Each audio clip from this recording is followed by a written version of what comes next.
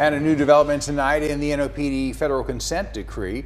The city of New Orleans and the DOJ are asking a federal judge to begin the process of ending it.